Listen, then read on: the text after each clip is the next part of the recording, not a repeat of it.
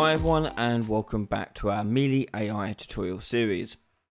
Previously we've set up some basic AI to follow us, circle around us and attack us after a certain amount of time. And what we're going to do today, or starting today, is look at how we make it work when we've got multiple enemies in our scenario and directing the action so that they're not all attacking you at the same time, they sort of take it in turns, and it makes it a bit more fairer to gameplay.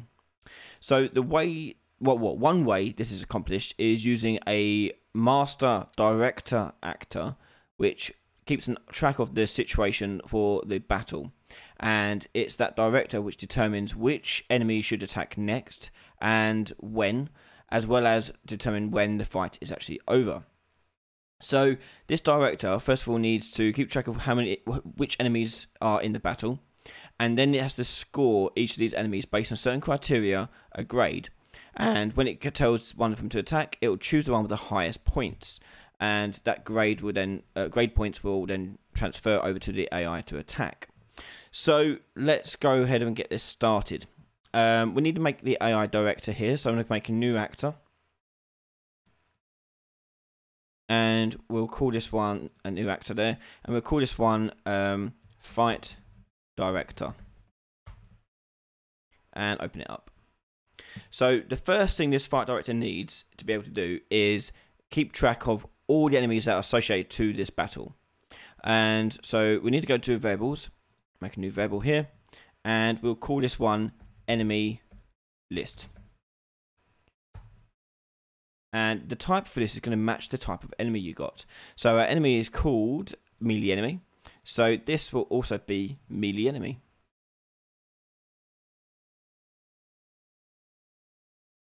Once you've done that, we'll make this an array. By doing that, you click on the little icon to the side of this and change it to an array. Then tick instance editable and click compile. So to show you how you set this up is you have, let's say, multiple enemies here. So let's drag another one out. And we'll drag our our fight director out. And I'll make it a bit clearer, like so. And this fight director, you'll see in the details panel, has a default enemy list.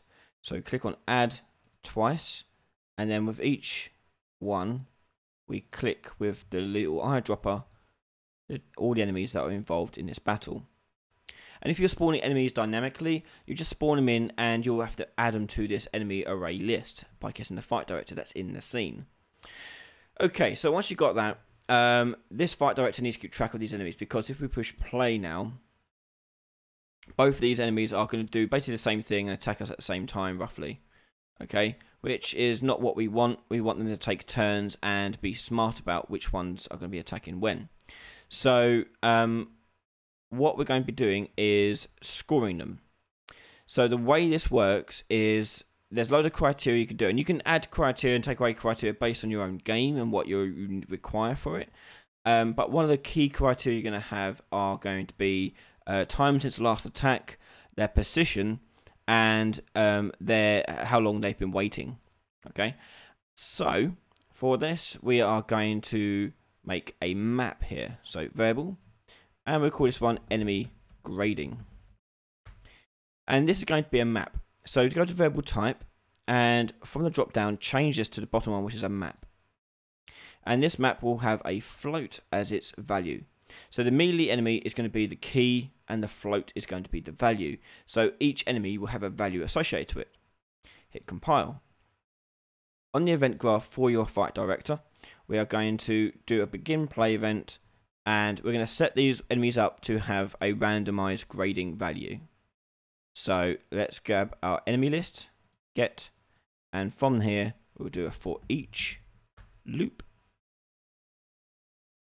And for each one, we're going to give the enemy grading here, this map, a random value. So here we're going to do find. Oh, sorry, we do add. Sorry, add the array element, plug into loop body, and this float here is going to be random. So do a random float in range, and we'll choose between 1 and 5. Okay, and that's it. So all the enemies inside the battle get a random value.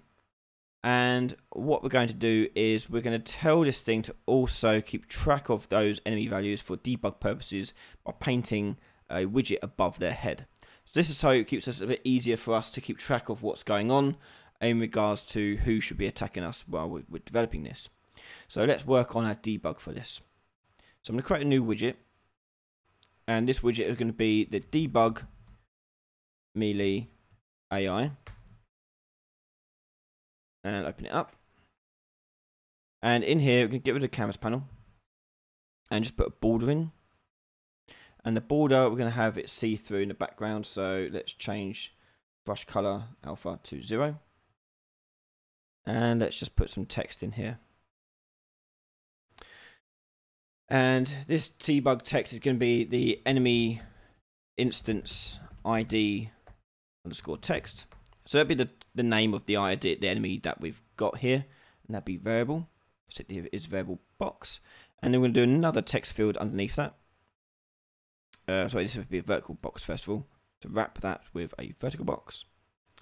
Drag another text field inside that vertical box, and this one is going to be grade. We'll do fighting grade, so we know exactly what we're talking about. And make that underscore text, so we know it's a text field, and tick is variable. And I'm just going to put some padding above that, so we've got some spacing. A bit more than that, we'll do 40. Bit of spacing between each one. Okay.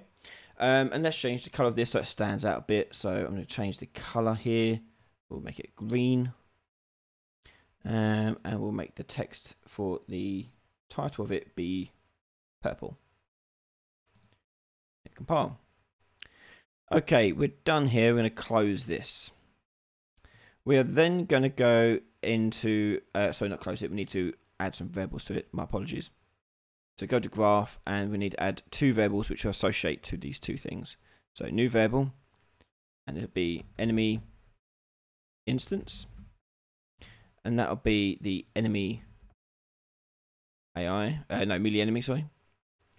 Then we need to make another variable, sorry, and that'll be the fighting grade, and that'll be a float. So on the tick, or sorry, on construct, because we're going to do the name once. So on construct we'll do the name, and on tick we'll do the fighting grade. So on construct we'll get the enemy instance ID text, set text, and you want this one, the brackets, and the in text is going to be the enemy instance get, and then you can just plug it straight in. Oh no, you can't plug it straight in, so get display name. Then you plug that one straight in, it'll convert it for you. Okay, so I'll get the name. Next on the tick, we're going to update the fighting grade text. So grab that out, choose get, set text, and plug that in.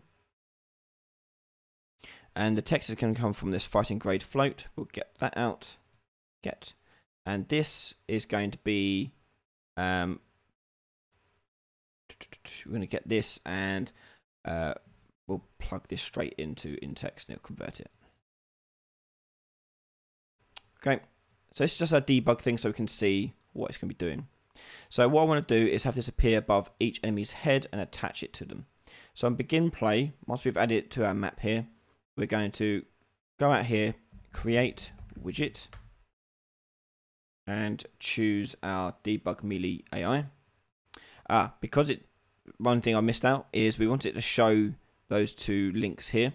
So I'm going to go into the widget and go to the graph. Just turn these little eyeballs on. And for each one, go down to expose and spawn. Expose and spawn. Compile and save, go back to your file director. So these now should show up. If they don't, just right click and tell it to refresh the node, and these will now show up. So the enemy instance and the grade are going to come from our map here. So let's drag this along, grab our map, and the instance is going to come from the array element. Should drag into there, and here we'll do a find. and we'll plug in a reroute node here, so we can plug in to the find as well, and then plug the fighting grade into it. Hit compile. So that's going to create the widget. We now want to attach this widget to the instance we've got going on here. So from this again, we're going to drag this out, and we're going to add widget component, and we're going to drag from its return value and set widget like so. And the widget there is going to come from this return value for the create debug AI widget. Plug that in there. We need to add a transform to this because we compile. This will just appear directly on top of its root, which we don't want. We want to appear above. Well, actually, we'll leave it there for now. You can see roughly where it is for yourself. Okay, so let's play this and see how this works. And we should see their text. There you go. Okay, so the immediate AI has got 2.108 and this one's got 4.682. So I want the one with the highest number to attack and the one with the lowest number not to attack. So how do we go about doing this? Well, on our behavior tree, we've currently got our attack sequence here. We don't want this to trigger on the timer. We want it to trigger because the fighting director has told it to. So we need to change its AI state when we want it to. Now, at the moment, the AI state is being controlled by our AI controller. And that's done by this timer here for 4 seconds on this test. So rather than use this timer, I'm going to disconnect that. And we're going to basically copy this stuff here. And we're going to place this into our fight director. And our fight director here is going to... Actually, no, we don't have to do it. We'll keep it there. Sorry. We'll get rid of the timer, and we'll just change the name of the test event here, and we'll tell this thing to AI attack. Compile, and then go to your fight director, and let's say we'll do what would be the best way of doing this? We'll do a timer event here. So on completed, set timer by event, and do event down here, custom event, and we'll do this one, trigger attack. The time we'll put in is 4 seconds, and set to loop. And the trigger attack thing is then going to call the enemy AI's AI attack. So we want to get the enemy grading. But I only do it to one that's the highest, obviously. So here, enemy grading, we're going to do this. Get values. Oh no, not get values, just type in values, I think it is. Yep. Get values. And with the values, we want to find out which one's the highest one. And with that, we want to call the enemy grading that has the highest one.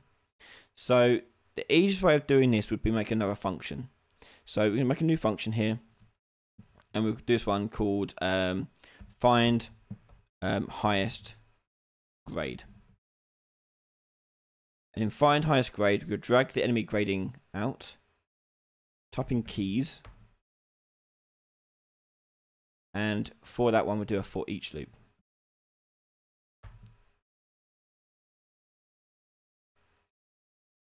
On the for each loop, we are going to find their value and store which one's the highest as a local variable.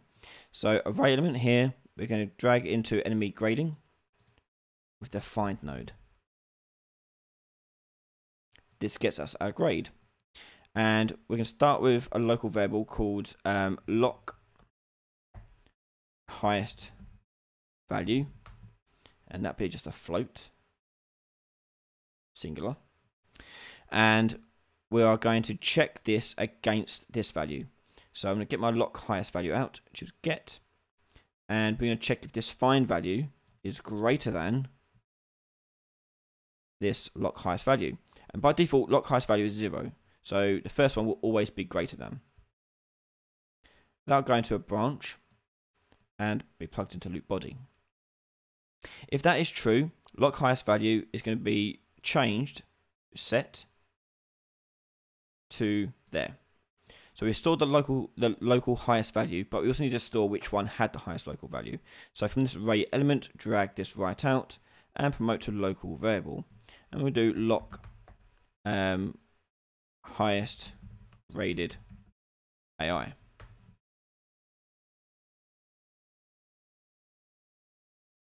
Once you've done that, we're going to go down to completed, and on the completed we'll do a return node. And we're going to drag our two locks here into that return node. So lock highest value and lock highest grade. And that's it. So we now know which one has got the highest grade. So go to the event graph, and rather than do the values thing here, we'll drag in that function which does it for us. So with the lock highest grade here, we'll drag this out and get its AI controller and cast that to its enemy AI controller, and then we can call this AI attack.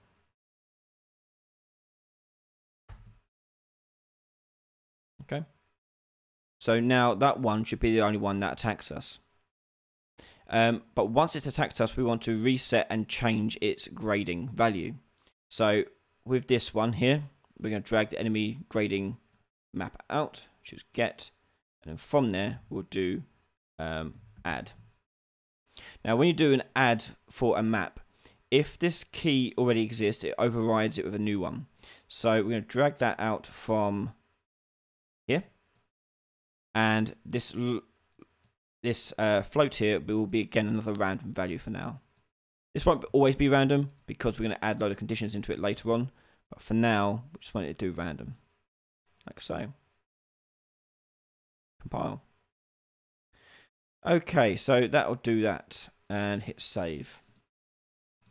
So now only one of them should attack me after 4 seconds.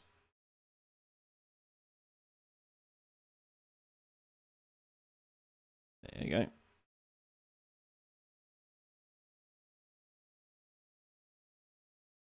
You see now, sort of take it in turns, almost.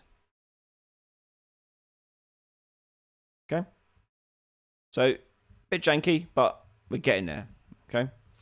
And that'll do it for this episode. In the next episode, we'll tell these debug menus to actually be more useful and change their value as they are updated. And we'll also start working on different conditions that are required for determining whether or not they should attack you.